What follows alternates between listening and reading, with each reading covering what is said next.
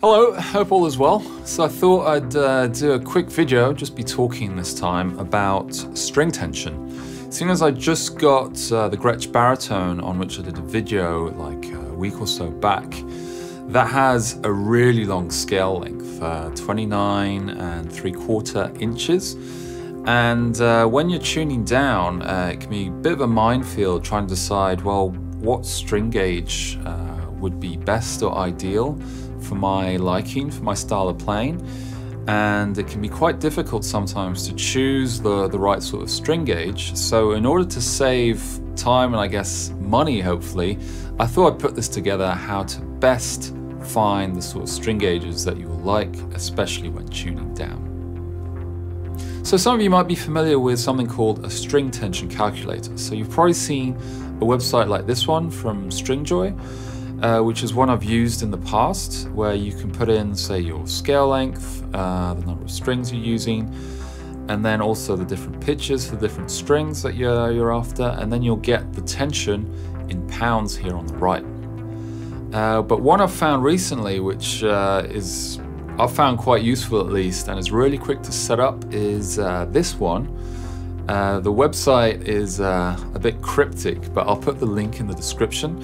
It's a calculator that someone set up on GitHub, and it's really quick in not only finding the sort of tension that you currently have on a guitar that you like, but also comparing it to other guitars that you set up within the website. So I'll show that one here.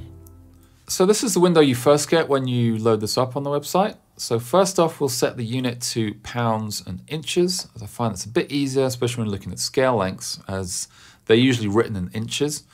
You can, of course, do the conversion if you like. You hit new guitar, and we get this window here. And what's really cool about this string tension calculator is that you've got, say, the normal or multi-scale. So you can select if you have a multi-scale guitar to figure out, okay, which strings would fit best there. And then you have this window below where you can go between your usual string sets for 6-string, 7-string, and 8-string. And then you have different tunings below. So in this instance, we'll go for a normal string gauge on the guitar, sorry, scale length on the guitar. And we'll go for a Gibson scale length, so 24.75. And we'll go for a set of 10 and 46. So the way I do this is I take a guitar that I really enjoy playing and that I find that, yeah, the string tension's pretty much perfect or the best to my liking. And I take that as a bass. And that's what you can do here on, say, the first guitar setup that you have here. And then using that, you can use these values for each string to really dial in what sort of string gauge you want on, say, a lower tuned guitar. And the really cool thing about this string tension calculator that I haven't seen elsewhere at least, feel free to comment below if there are others like this, because I really enjoy this kind of stuff, is that you can hit a new guitar and add as many as you want, basically, alongside the initial kind of string gauges that you really like. So I added 3 here, but we'll take these 2 off, and then we'll set up the second guitar to match, or at least closely match, these sort of ideal string gauges that we like on this first guitar. So for this second example, I'll actually use my Ibanez RGD, which is a 26.5-inch scale length, and we tune in drop B for Droga, which is a metal band I'm in. And here we can see with a 10-46 set, the string gauges, the tension isn't enough. And the quick thing we can do here is that we can simply look at different, standard guitar sets that are out there and click on those to see if, well, maybe one of those might be suitable for the tuning that I'm in. So we'll try, say, a D'Addario 13-62. And we can see there's way too much tension here on sort of the middle strings, which tend to be the kind of issue most of the time in terms of tension. So we're looking for around like the 15 to 18 pounds tension there, and here we're way over. So we'll try a slightly lighter string gauge. So let's say a set of 12s with Ernie Ball. So 12 to 56. You can see it's already a bit better, but there's still too much tension on these middle strings. Let's try this balance set. So 11 to 50 below. And we can see that on the higher strings, we're actually about right. So we'll be looking at around 11 and say a 15 up there and even there. That's just about right. And it's the lower strings that we need to tweak. And there it's really easy. We can click these drop-down menus, hit below here, and then try different strings. You can also click again, and then use the up and down keys, which is a lot quicker. So say for this string, this is a bit lighter, which would probably work all right. But usually I find that on like at least lower tuned guitars, slightly heavier gauges is not such a bad thing. You know, you'll never get, or rarely get, the exact same tension as on like a standard tuned guitar. But having a bit more tension, especially on the lower tunings, I find can kind of help, and I quite like it. So in this instance, yeah, let's go for say a 30 there. And then on the second string, it's a bit lighter. So let's go down a bit. Let's try a 38, still a bit too light. 39, it's not quite right. 40, 42 is a bit more. And 40 is pretty much bang on. And what you can do is also, you know, level it out so the string tension is fairly equal across these sort of strings, and really dial something in to your liking. As said, you can select the exact string set or the string gauges that you're used to using at, say, a standard tuning that you really like, and then you basically convert those values at a lower tuning. So in this case, let's go for that. So a 40 there and a 30 there. And then for the low B in this case, I know it says E there, but the tuning is set there. We're still off, so we'll try a heavier gauge string. 52, getting there, 56, it's a bit below. And so a 59 is probably about right. 58 would be better, and that's, I guess, one of the limitations on this string tension calculator, that you don't have all the increments. Now, the thing here is that this is basically like a custom gauge string set. And a quick tip, if you're looking to find, say, on a drop tuned guitar on lower tunings, you can sometimes find something close to these values on 7-string sets. So I'll bring up some examples to illustrate that. So taking this example, so we're looking at like an 11 to 59, 58 would probably be all right with these sort of values. If I take an Ernie Ball, a 7-string set, and here we have an 11 to 58, and we can discard one of the strings, which is something that you can do. So 11, 14, 18, which is slightly below what we have up there, but it might be all right. You know, it's a slightly lighter tension, but it'd probably be all right. And then a 28 and a 38 below that.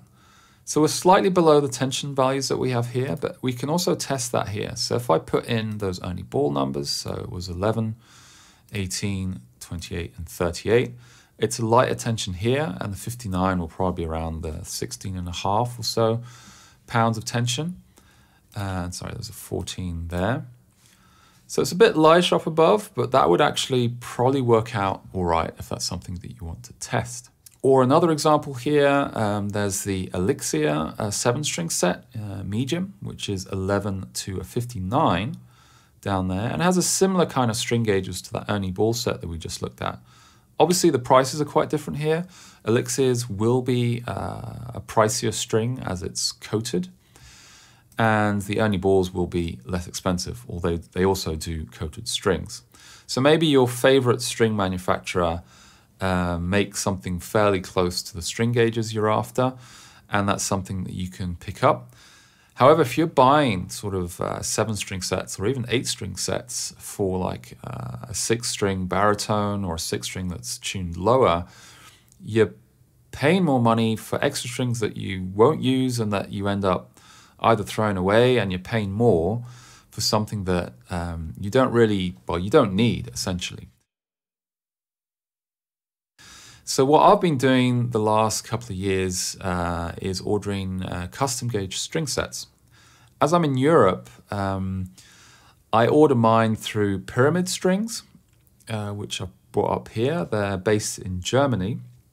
The website's in German, I believe, from what they've told me. They're working also on an English website and also a proper sort of custom shop, as you see the link here, link so that you can order custom strings perhaps more easily. And they have it at the moment. It's in German. And as they make strings for a wide variety of stringed instruments, there's a lot of information to put in here. But what I do, and I'll put the information below, I send them an email to this email address, so pyramid@junger.de, and I put in the type of strings that I want, and they have different strings up here. So I use the nickel-plated steel, but they do other string types, of course. And then I put in the exact string gauges that I want. So in the case of a custom order for my RGD, I would say put in these values when ordering it. So an 11 plain, a 15 plain, a 19 plain, a 30 wound, a 40 wound, and a 59 or even a 58 wound of like nickel-plated steel from them. So I've been doing that the last couple of years, and it's made things a lot easier because then I can just, once I've found the sort of string tension that I like on the lower tunings, I can just throw in an order and I have, 4 or 5 packs that last me a couple of months, depending on how many string changes I feel like doing. And that's been working really well. And then this is the thing when you're using this string tension calculator, at least for much lower tunings, depending on which string is selected, the actual pitch doesn't go down far enough. So the way around that is you take, say, an 8-string set.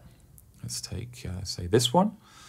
And the lower strings will be tuned accordingly, if that makes sense. So a low F sharp would be an F sharp 1. And so this would be correct for, say, the baritone in standard F sharp tuning, which is very low. And the only thing to do here is then to take off those 2 top strings. And then with the rest of the tuning and the string gauges, we can find something that suits that tuning. So I hope that was useful. I realize it's quite nerdy, but I find that this really helps when you're trying to dial in, especially the feel of like a lower tuned guitar. Because if if you're used to a certain string tension and you go to a guitar where, especially lower tuned, where you might have, way too much tension, way too much. I mean, it's personal preference. But I find for me at least is when there's just way too much tension, you'll be picking harder and it'll be harder on your fingers as well. So that makes things a bit more difficult to play. And then you can dial things in to really suit your style of playing and make things more comfortable, easier to play, and sort of benefit from those things in the process. So I'll put the various links in the description below. So this string tension calculator, the Stringjoy one, and also the information on how to order custom pyramid string gauge sets directly from them. If you're in Europe, it's a really easy and quick way of getting like a really good set of custom gauge strings specifically for your guitar without having to deal with what you might be doing until now, which is buying maybe 2 different string sets from your usual manufacturers, and then sort of pick and mix different string gauges, or ordering a 7-string or an 8-string set just to get the right string gauges, and then paying more and throwing extra strings away. So I hope to see you in the next one. Thanks for watching. If you like this kind of content, please drop a like and subscribe, as it really helps me out. Thanks.